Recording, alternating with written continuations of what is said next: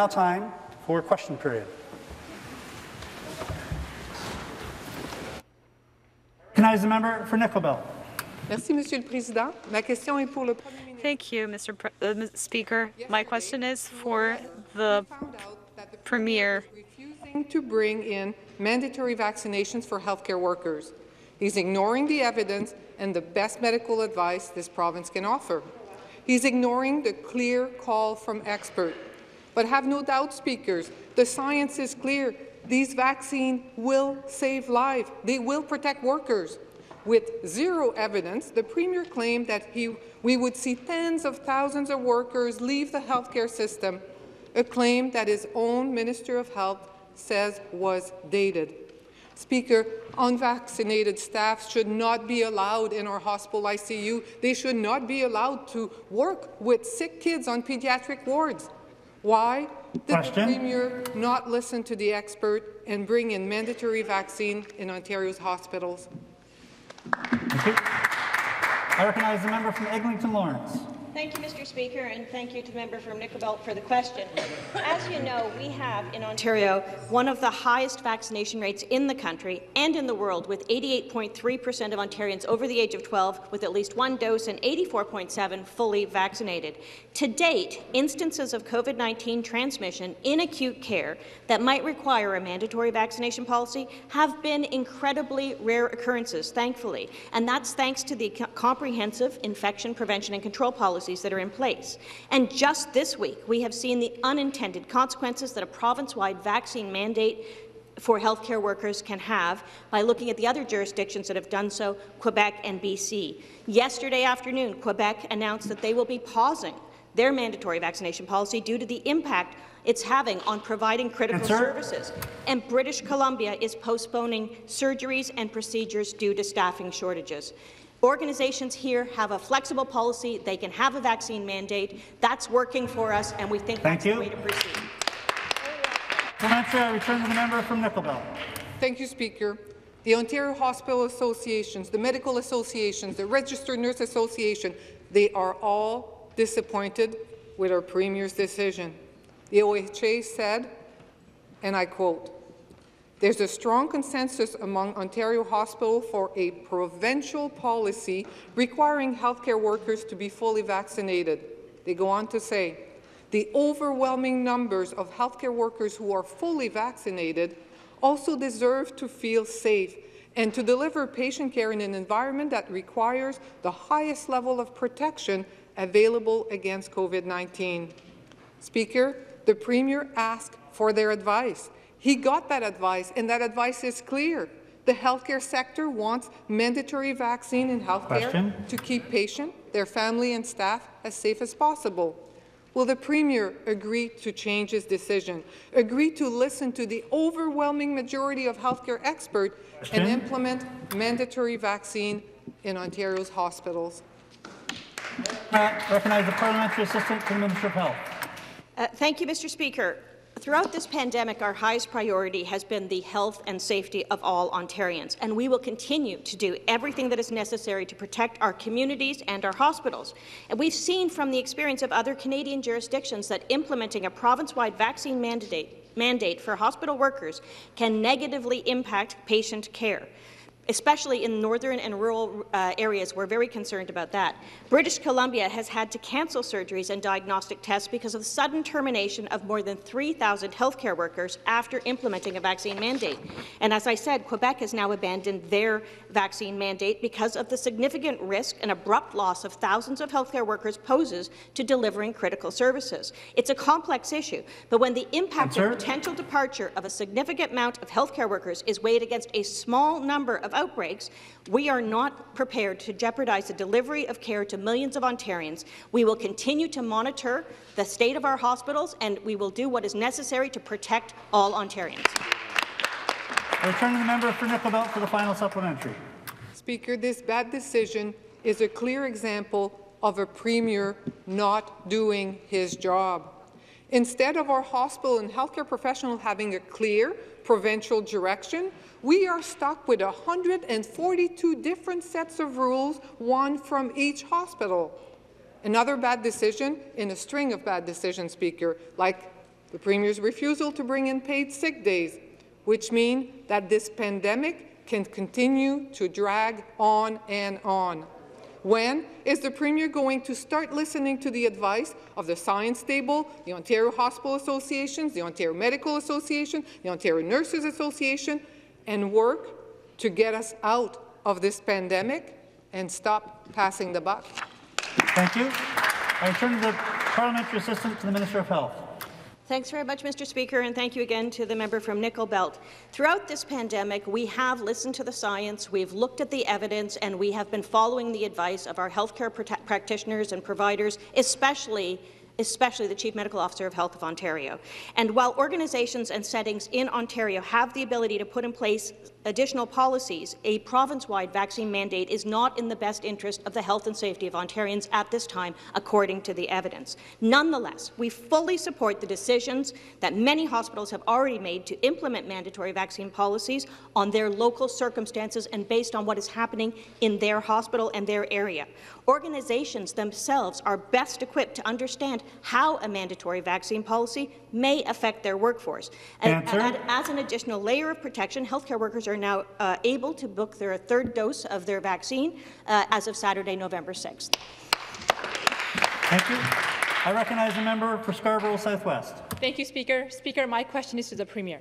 In 2019, over 250,000 people visited food banks in Scarborough, a number which has seen a sharp increase during this pandemic. As of 2018, in my riding of Scarborough Southwest, our poverty rates are higher than the rest of Toronto. 33% of children under 18 and 23% of total population are living in poverty. 27% of all tenants are living in subsidized housing. This is my community where seniors, immigrants, children, working folks are left behind because things are becoming more unaffordable, where people have to make the impossible choice every day between eating their next meal or buying their medication or paying rent. Speaker, my question is, does the Premier recognize that under his government and his low-wage policies, things are getting harder and harder for Ontarians to make ends meet? I recognize the Parliamentary Assistant to the Minister of Community, Children and Social Services. Thank you, Speaker.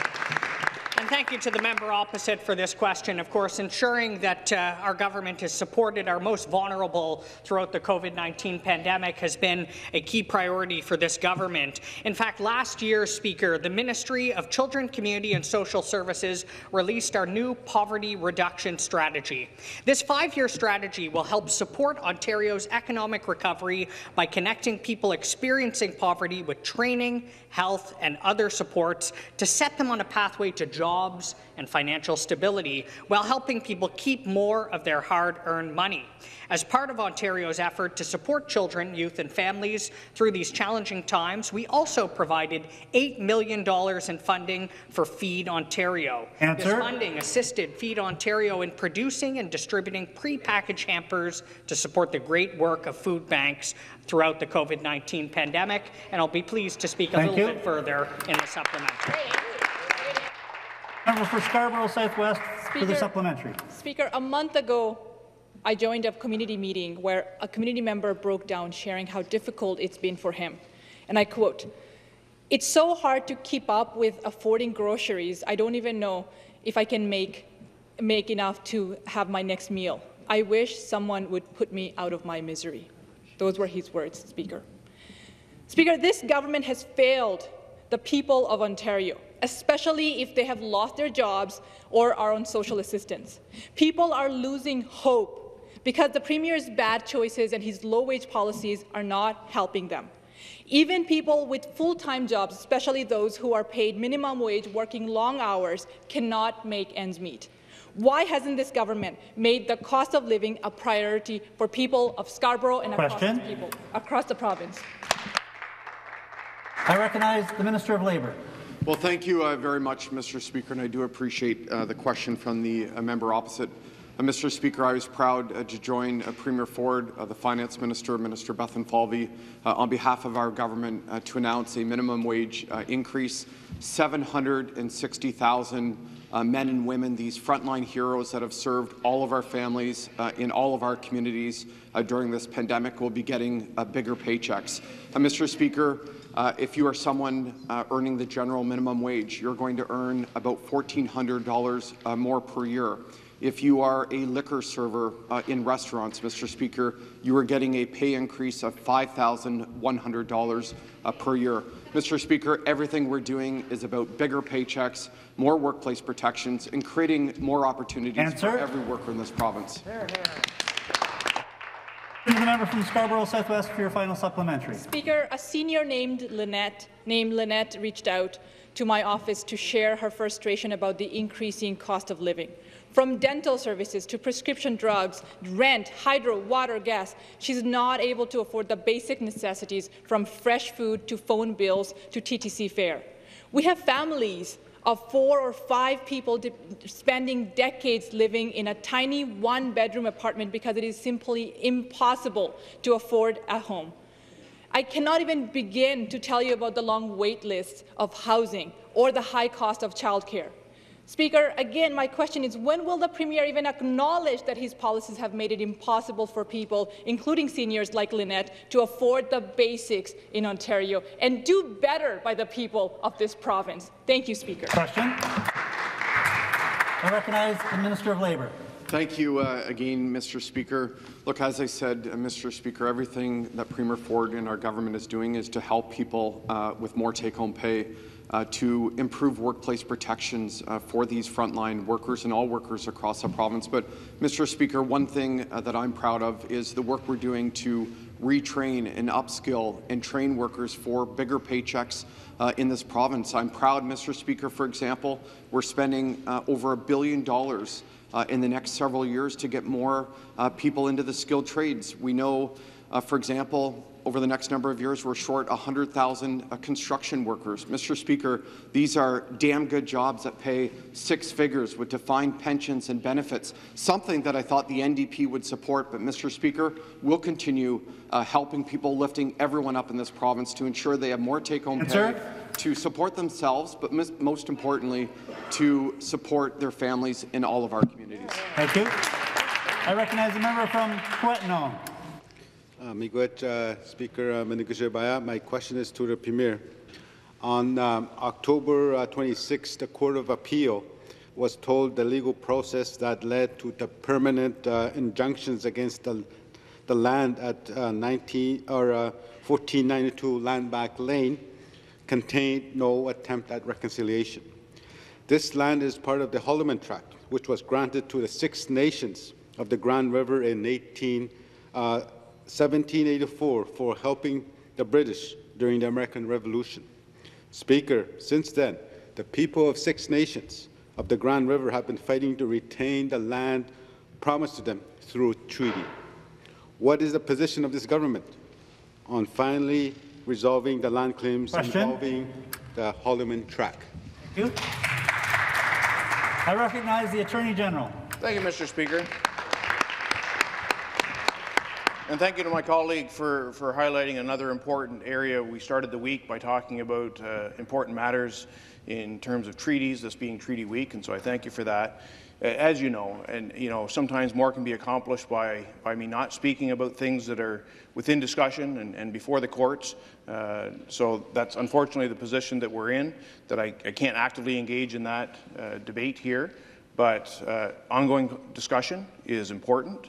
Respectful discussion is important, and I think the engagement that we have on all the treaties in Ontario are important, and that we honour and that we continue to abide by the spirit of the treaties that they were entered into at the time. Thank you, Mr. Speaker. Thank you. I return to the member for Quetnong for a supplementary. I'm not asking the government to address the matter that's before the courts, but I'm asking to address the province's responsibility to the Holoman Tract Agreement with the Six Nations. Speaker, land defender Schuyler Williams said this, and I quote, "Injunctions put our nation-to-nation relationship in the hands of men with guns. Courts and cops are not the path towards truth or reconciliation. We may never find justice and their system. Our connection is to each other. The land and the water is what will guide our actions, not courts or cops. Peaceful negotiations cannot happen with the gun on your back. End Question. quote. Ontario must honour the treaties. When will Ontario stop ignoring their treaty responsibilities to the people of 6 nations? Thank you.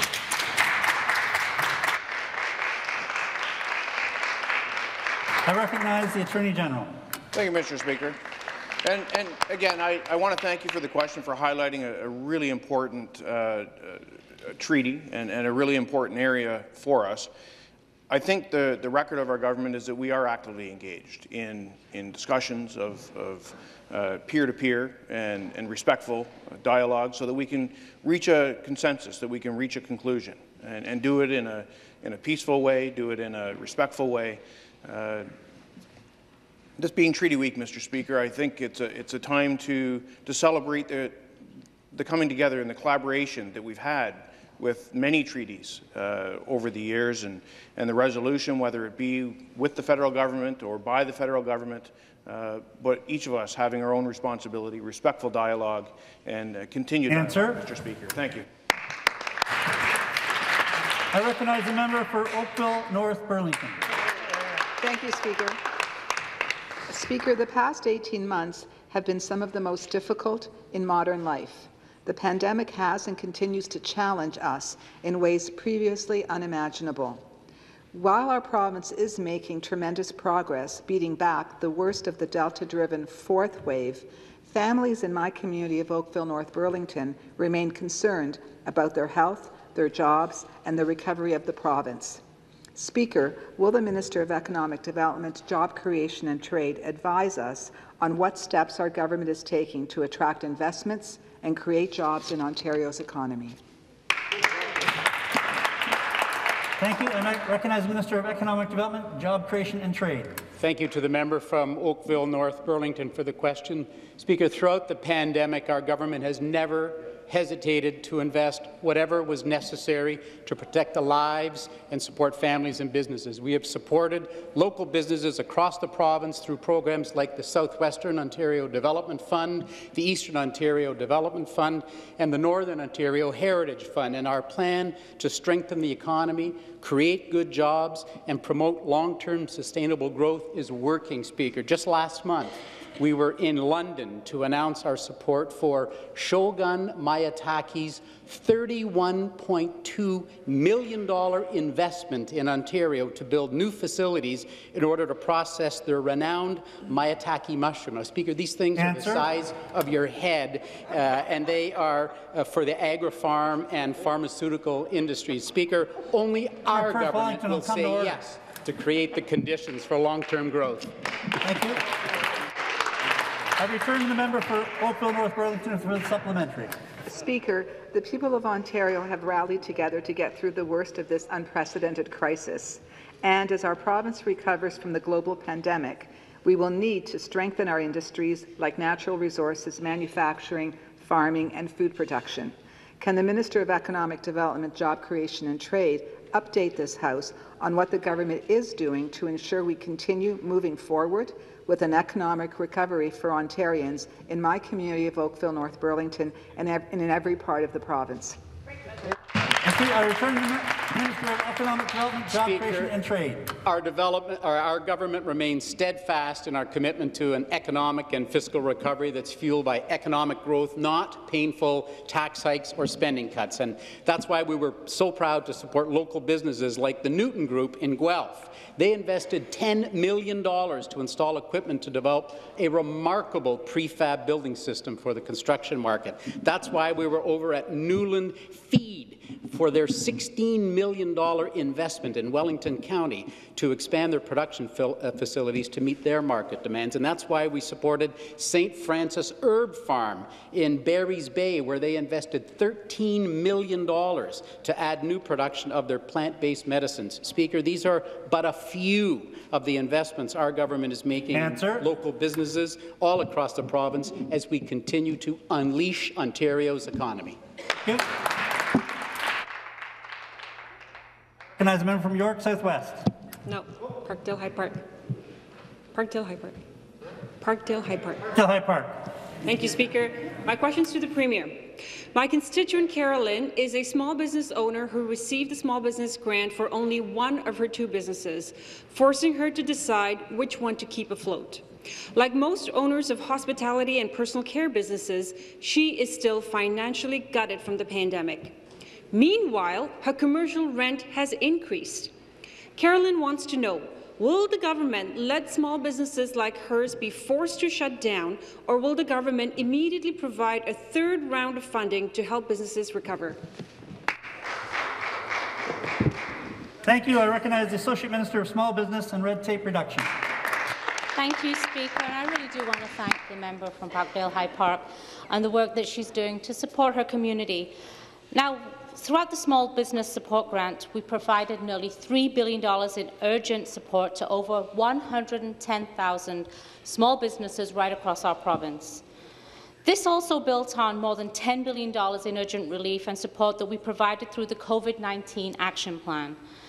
We also expanded other areas where we could support our small businesses, like the Digital Main Street program, that allowed them to create and increase their digital presence, and for many of the businesses was really a lifeline. In 21-22, we've increased this up $10 million program, which will help another 14,000 businesses create and get online. We also provided $300 million to help offset those fixed costs, including property taxes, hydro, natural gas for businesses impacted by public health measures. And I'll speak more in the supplementary. Thank you, Speaker. Thank you. And I return to the member for Parkdale High Park for the supplementary. Back to the Minister. The rollout of the Ontario Small Business Grants was a disaster. There are small businesses in my riding who were eligible, followed the process, applied on time, and yet are still waiting in limbo. When my office sent an inquiry in to the ministry, we got a response that they are, quote, no longer accepting MPP escalations.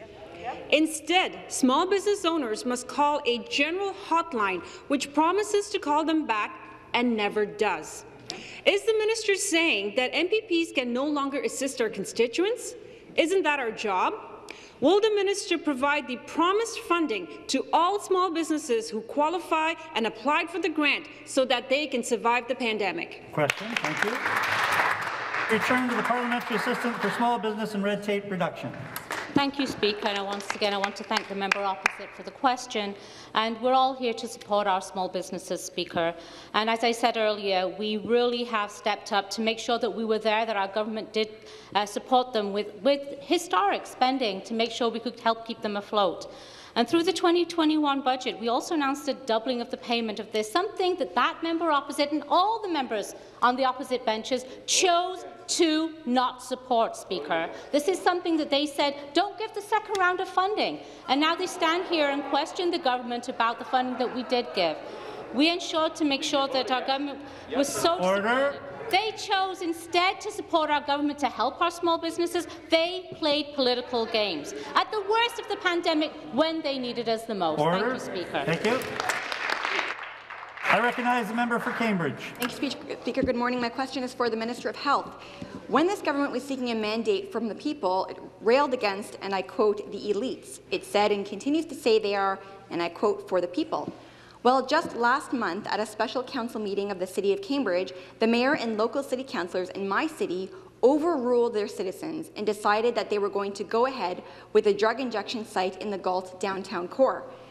Before this government lost its courage, it went as far as threatening to use the notwithstanding clause to overrule Toronto City councillors who opposed a reduction in the number of municipal politicians.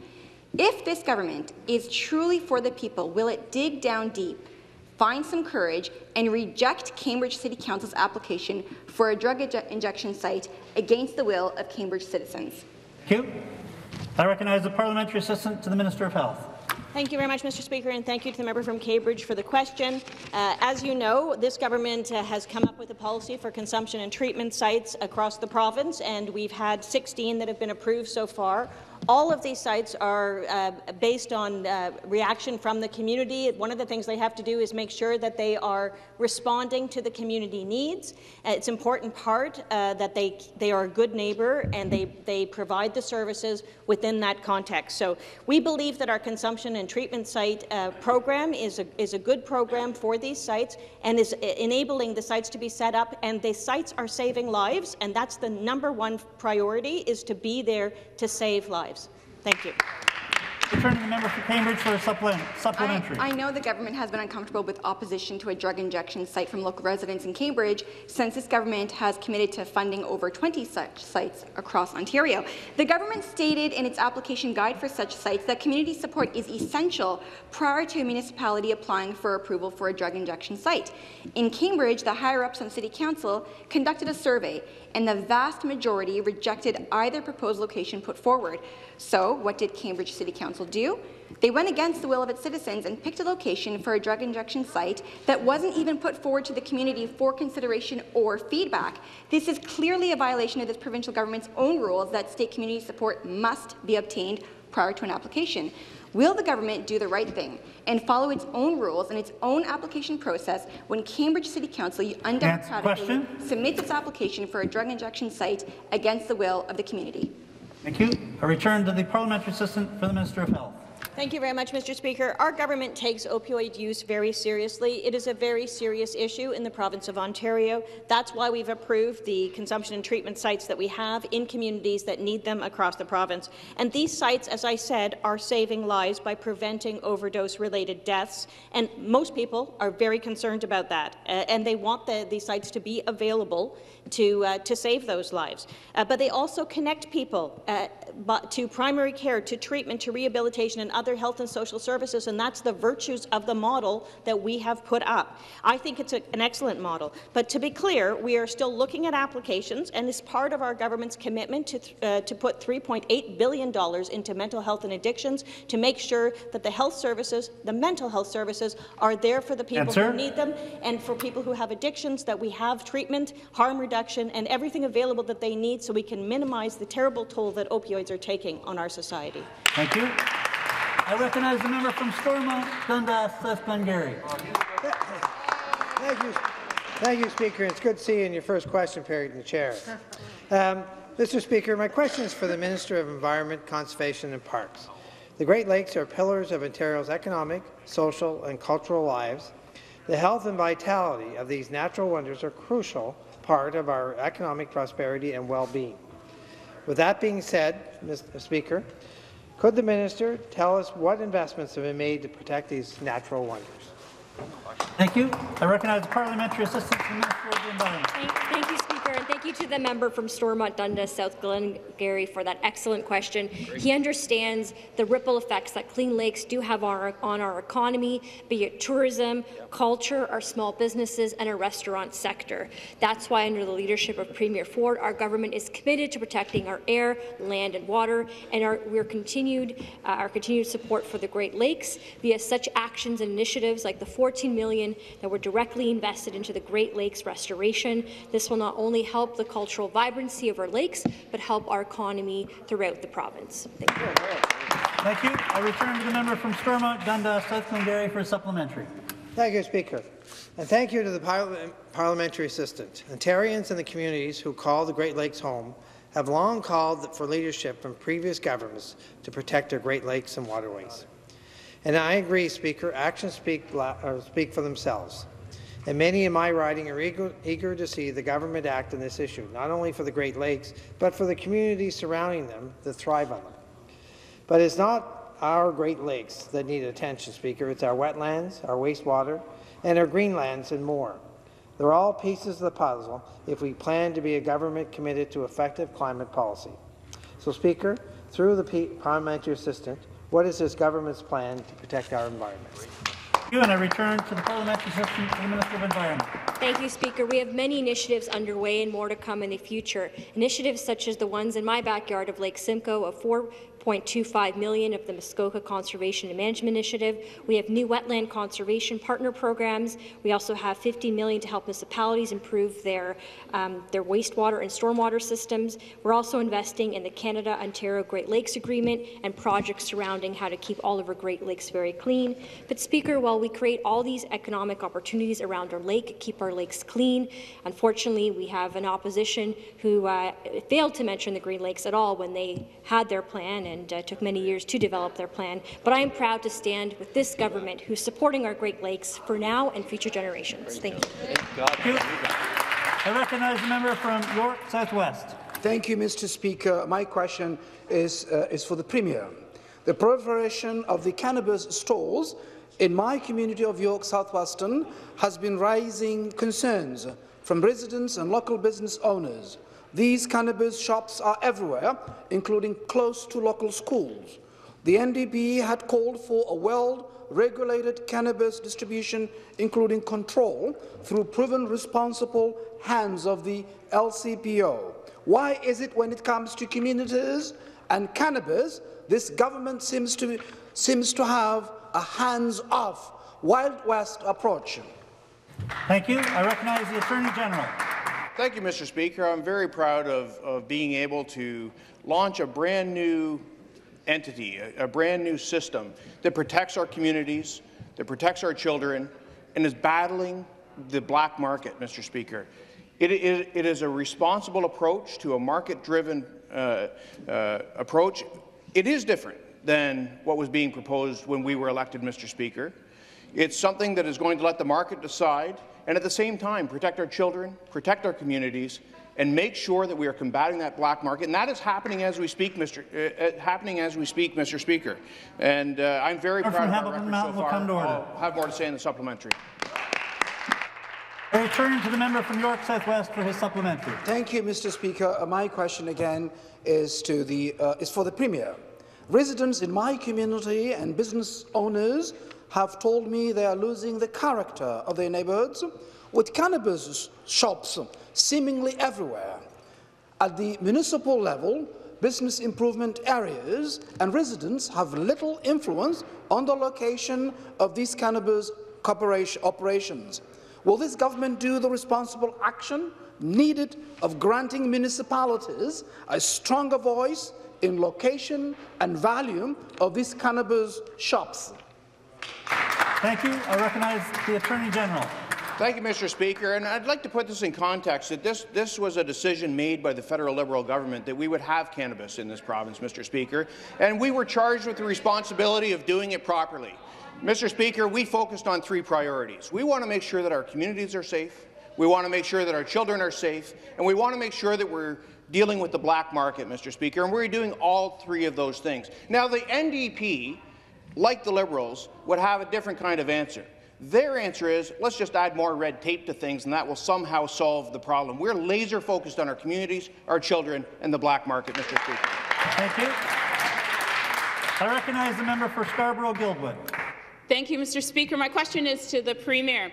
This week, we heard the Premier say that one of the reasons for his reversal on raising the minimum wage to $15 an hour, albeit 3 years delayed, was to help people who are seeing their cost of living expenses rise.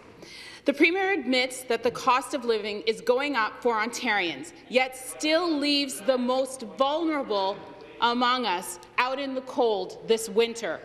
The FAO's Q1 expenditure monitoring outlined that $500 million was not spent on children and social services, and $469 million of it was the financial and employment supports, including OW and ODSP. Speaker, will he reverse the cuts made to OW and ODSP for the most vulnerable Ontarians, or will the Premier try to reduce his deficit on the backs of the most vulnerable people in our province? Thank you. Recognize the parliamentary assistant. Thank you, Speaker. And to be clear, Speaker, when our government took office, we raised ODSP and Ontario Works rates. Now, of course, over the past year and a half, Speaker, throughout the COVID-19 pandemic, our government has been laser-focused on supporting some of our most vulnerable. This has meant that we have invested more than $1 billion through the Social Services Relief Fund and expanded access to temporary emergency assistance for those in financial crisis. Emergency shelters, food banks, charities, non-profits, and emergency services which needed more support have accessed this fund to help cope with growing demand and the extraordinary circumstances faced throughout the pandemic. Ontario Works and ODSP clients continue to have access to the government's discretionary benefits program to assist with one-time exceptional expenses related to COVID-19. And, Speaker, in the supplemental, I'll speak to our efforts to reform and revitalize these programs as well. And the member from Scarborough-Guildwood. Speaker, back to the Premier. Here's what you actually did. In 2018, September, there was a planned increase of 3% to OW and ODSP. You cut that increase to 1.5%. Will you reverse your cuts to the most vulnerable people in this province, acknowledging, as you have said, that cost of living has increased? Speaker, my constituents have reached out to me, and they are pleading for help. A woman gave us a call. She's been waiting 10 months after applying for ODSP, and she says that she is afraid that she's going to lose her home. She is afraid that she will be forced to move into a shelter. During the pandemic, Ontario government has been appalling to people on OW and ODSP. A $100 to $200 one-time increase that they had to jump through hoops to get is not enough. Will you reverse your cuts to the ODSP adequacy in your fall economic statement? Return to the Parliamentary Assistant for Community, Children and Social Services. Thank you, Speaker.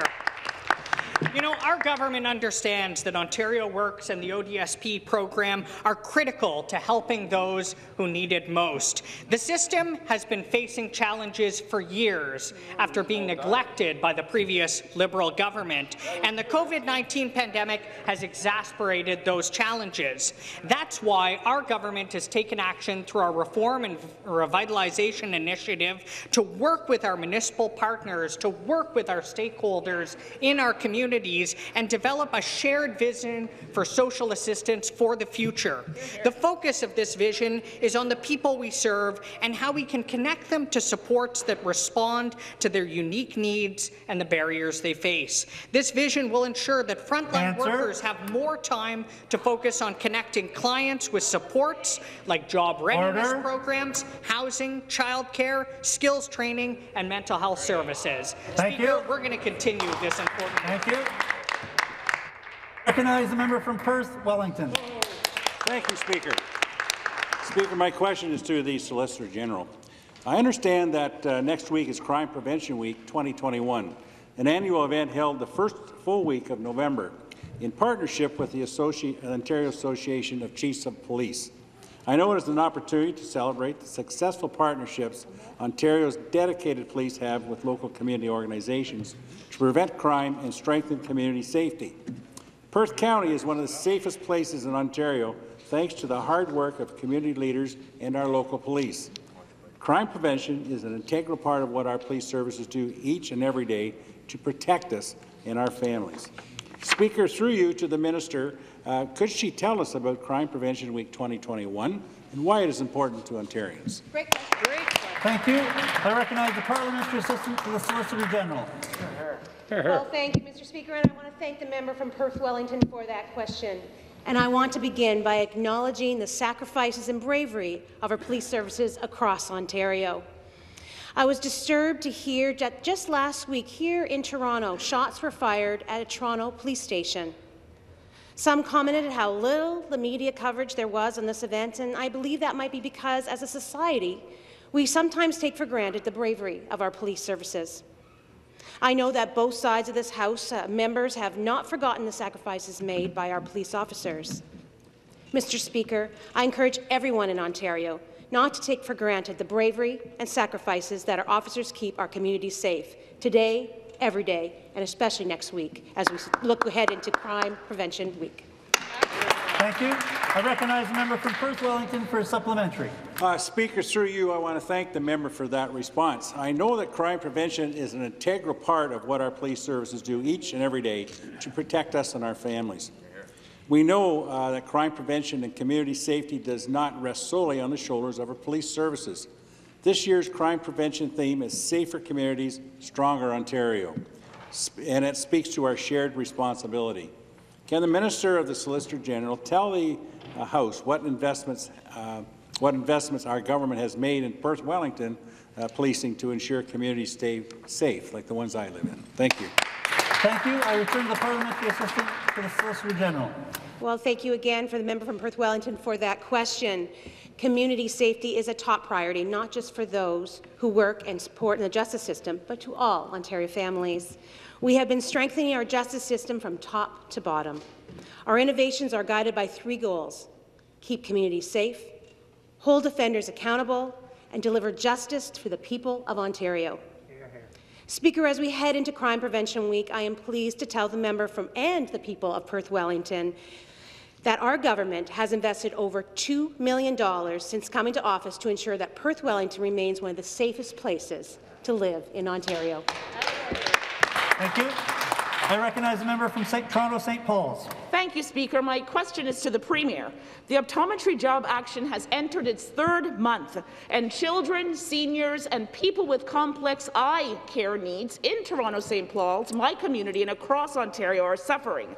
I heard from a constituent whose child desperately needs a new prescription. Without it, she's suffering migraines, dizziness, and comes home crying each day. At this point, she's willing to pay out of pocket for an appointment, but that's not an option here. This has left many with the last resort of leaving the province to receive this vital service. This is no longer solely a healthcare issue, it's an economic one, as people leave the province moving their money into other jurisdictions to boost their recovery without other options. My question is to the Premier. For a government that claims to speak dollars and cents, is this enough now for you to get a fair deal in the hands of optometrists and get them caring for their patients in need, as we know they want to in Ontario? Thank you. I recognize the Parliamentary Assistant to the Minister of Health.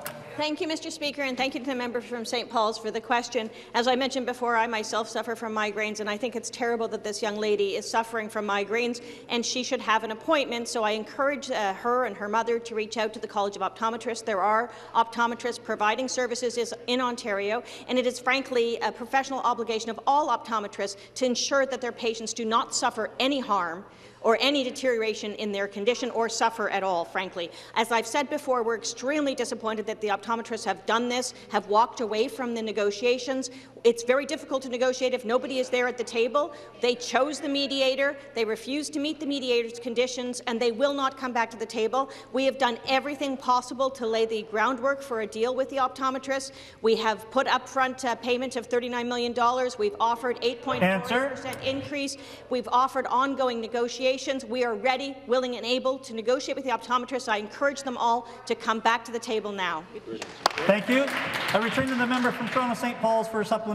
Speaker, the government has known about these negotiations for over a year and decided to do nothing. Let's just put that on the table first. My question is back to the Premier. The government has said over and over that it is optometrists who are not coming to the table.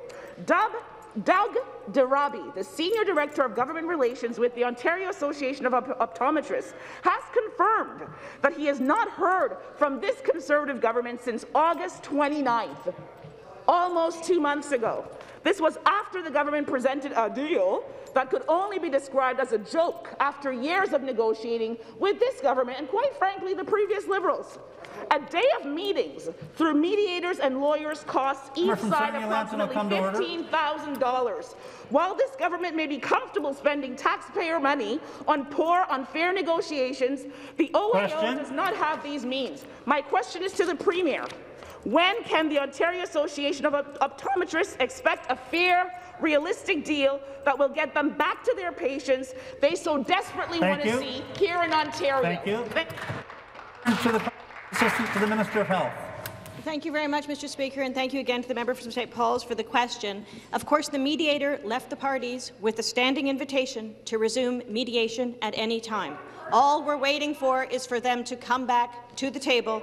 The ministry has accepted the mediator's conditions. The ministry has communicated its continued willingness to return to mediation, and the ministry is ready, willing and able to do just that. That's what we're there for. Since day one, we've done nothing but try to get to an agreement with the optometrists, but they're using hardball tactics, frankly, using vulnerable patients as part of their negotiating strategy. I would encourage them to come back to the table. We are prepared to do everything possible Through the chair, deal, please. including review the overhead costs, which they say are an issue, but we need to see the material. So we need to get them back to the table. That's where a deal will be made.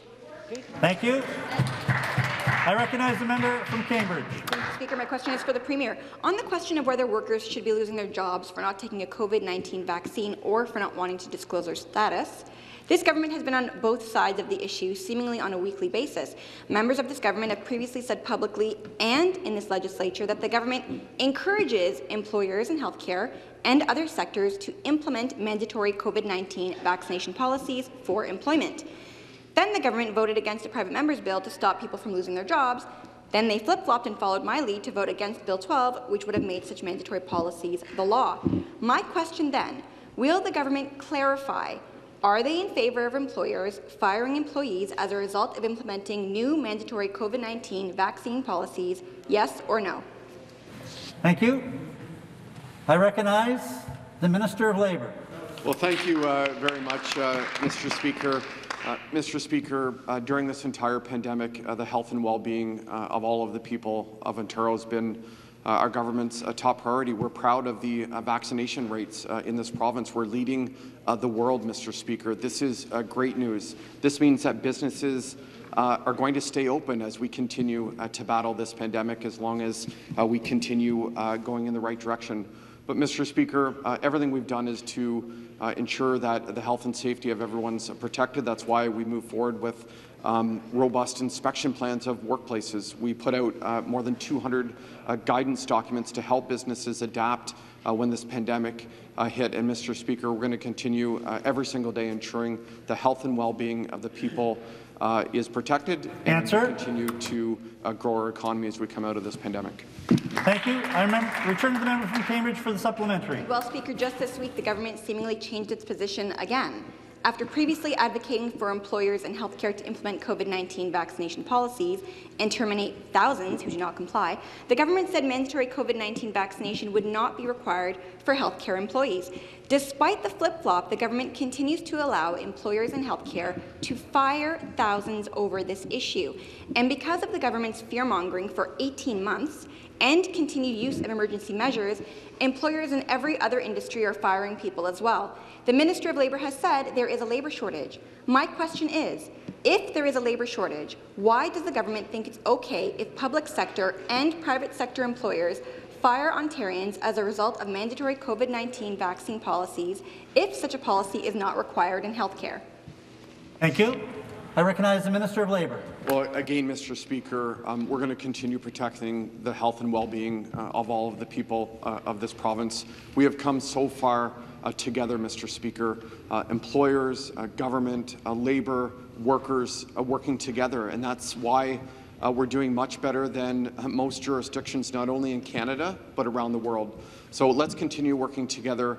Let's continue to encourage the people out there that haven't been vaccinated to get vaccinated. That's why we're beating COVID-19, and we're going to continue to grow our economy, create jobs, fill those labour shortages, and defeat COVID-19 once and for all. Thank you. I recognize the member from St. Catharines. Thank you, Speaker. My question's to the Premier. I met with Philomena Scarfone that recalls the protests by families with children who have autism during the previous Liberal government. She cannot believe it is worse now. Being forced to pay out of pocket for the therapy they could afford only 4 hours a week until they got funding. Unlike almost 50,000 children in Ontario, Philomena was accepted to Ontario Autism Program. Her words, night and day, the difference the funding made with an additional 8 hours a week of therapy. But this government makes them wait for the second round with no timelines. 14 weeks she has been watching her son regress without therapy. Premier, you blew up the existing program. When will your government invest in comprehensive need-based programs so families like Philomena can get the services they need right now? Thank you. I recognize the Parliamentary Assistant to the Minister of Community, Children and Social Services.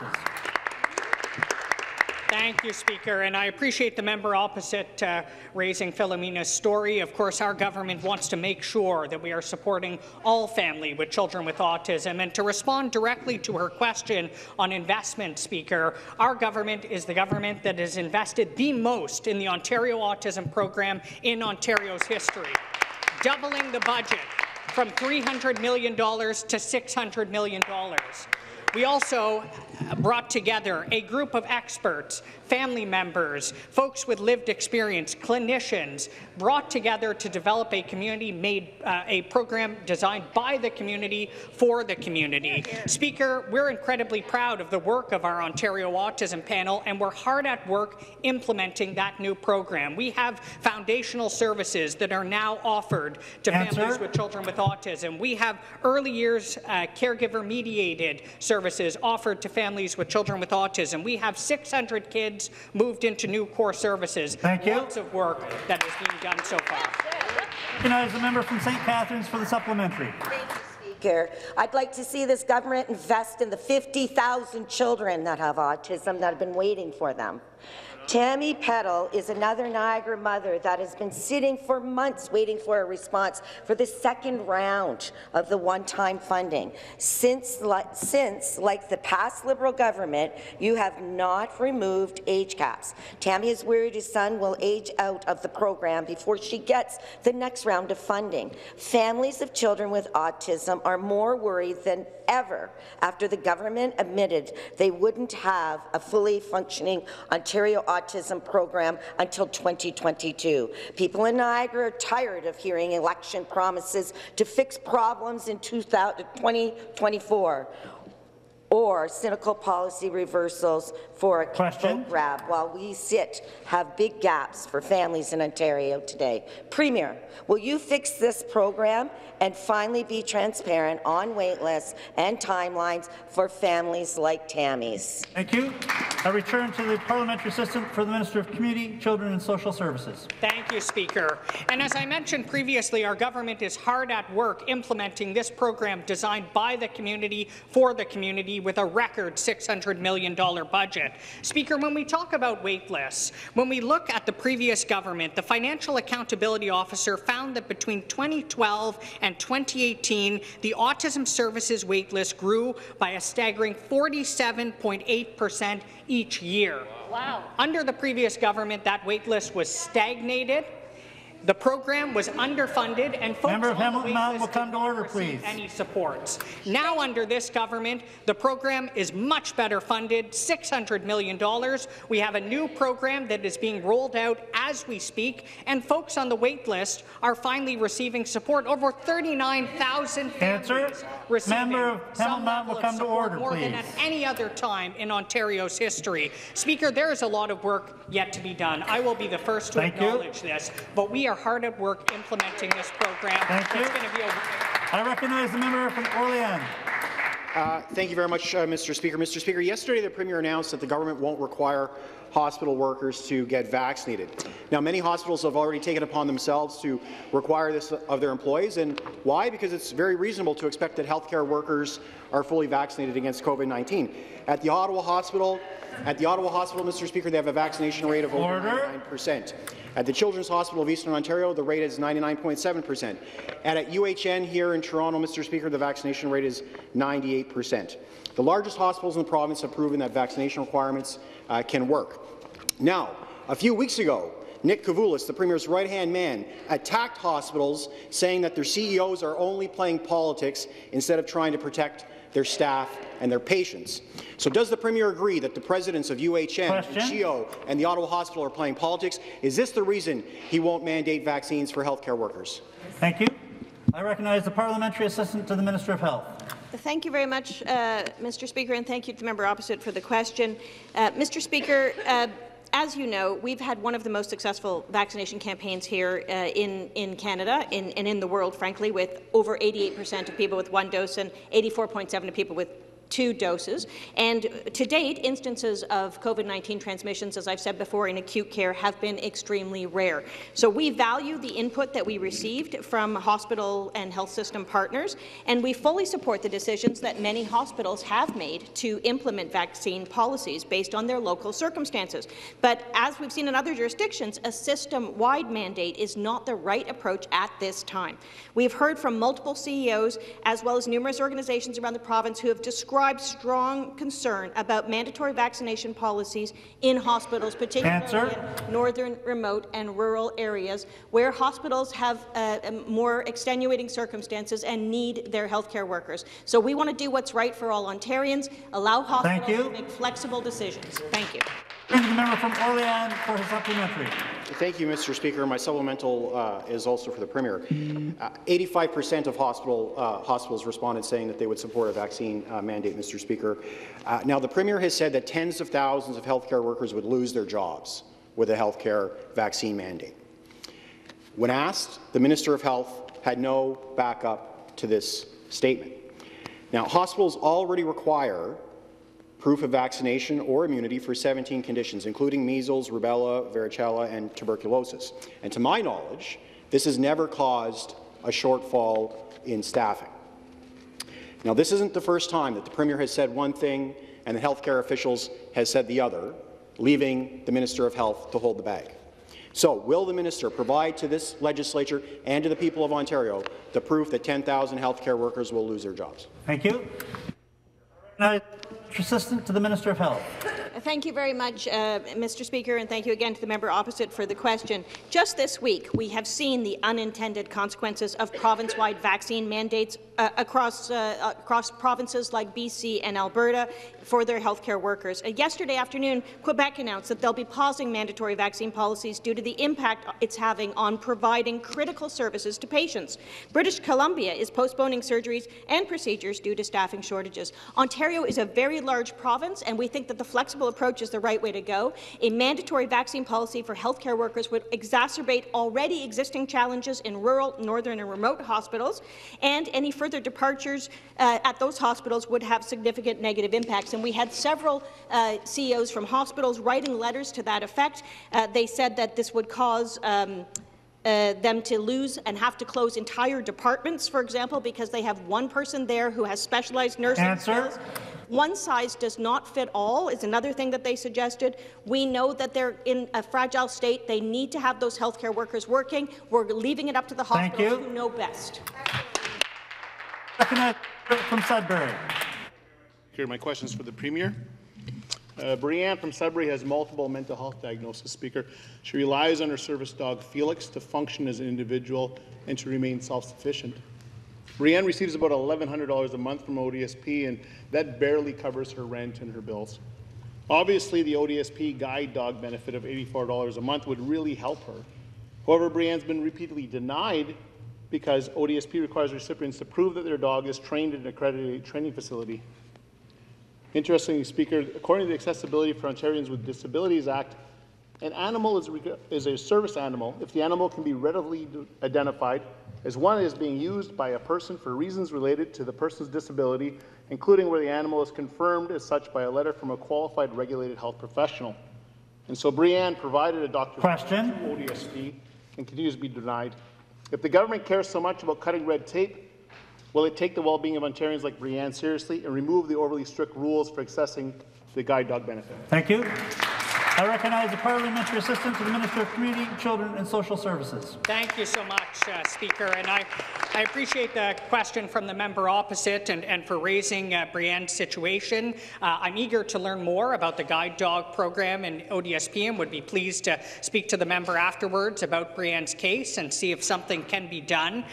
In the meantime, Speaker, what I can say is that our government is committed to ensuring that we go forward with the renewal and revitalization accreditation of the Ontario Works and ODSP program. We're hard at work consulting with our municipal partners, with stakeholders, and with many people in the community about how we can improve these systems. And, Speaker, we also look forward to the federal government fulfilling their campaign commitment to create the Canada Disability Benefit to increase the level of supports for those receiving the Ontario Disability Support Program funding to more closely align with the Canadian Recovery Benefit levels. Thank you, Speaker. Thank you. I return to the member from Sudbury for a supplementary. Thank you, Speaker. It would cost thousands of dollars to get Felix the accreditation that would make the $84 ODSP guide dog benefit available. And frankly, that's impossible because people on ODSP like Brianne, they don't even have an extra $10, let alone thousands. What's worse, Speaker, is when Brianne contacted the Ministry of Children, Community and Social Services, she was met with rudeness and a wholesale dismissal of Felix's vital role in helping her live in dignity with her disabilities. As a reminder, Brianne relies on Felix to remain self-sufficient. He assists her with medication reminders, medication retrieval, behavior interruption, anxiety alerts, dizziness alerts, alerts to sit down, and reminders to eat. Felix is Brianne's lifeline, Speaker. When will this government acknowledge Brianne's humanity by apologizing for the ill treatment of Brianne and removing the overly strict rules for accessing the guide dog benefit?